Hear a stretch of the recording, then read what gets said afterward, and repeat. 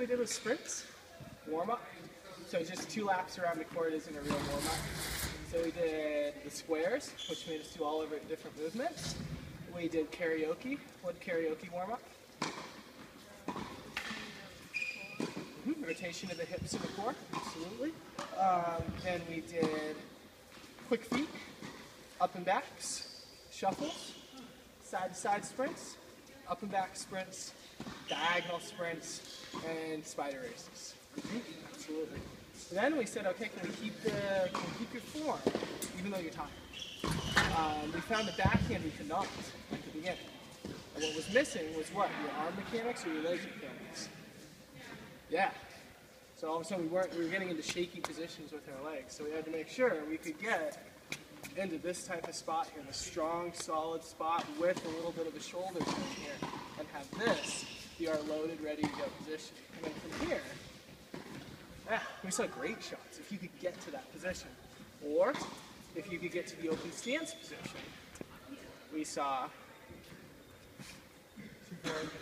especially when you could stick the landing. I thought you did really good. Well, I thought you did good when you did it good. When you did it bad, you didn't do it. That makes total sense. So you just got to continue to work on getting that foundation with your feet. Then we worked on serves. We said on the serve, you need to practice what we've been training. And what we've been training is that topspin serve. Now you need to get that toss a little bit more behind you.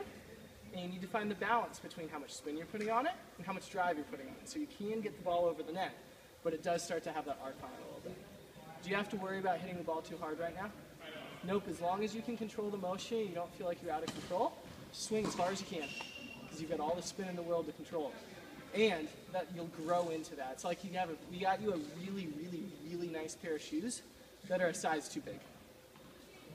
They're okay for right now, but you'll grow into them and they'll be exceptional as you grow into that serve. Does that make sense? Finally, on the forehand, just making sure we unwind and load with our core rather than our arm as we're trying to go for more offense. And then we played medicine ball tennis, which you'd want to play every day, right? Of course. I'll take that as a yes. All right. Nice job, Anna. That's all I got for you today. Good work. Well, this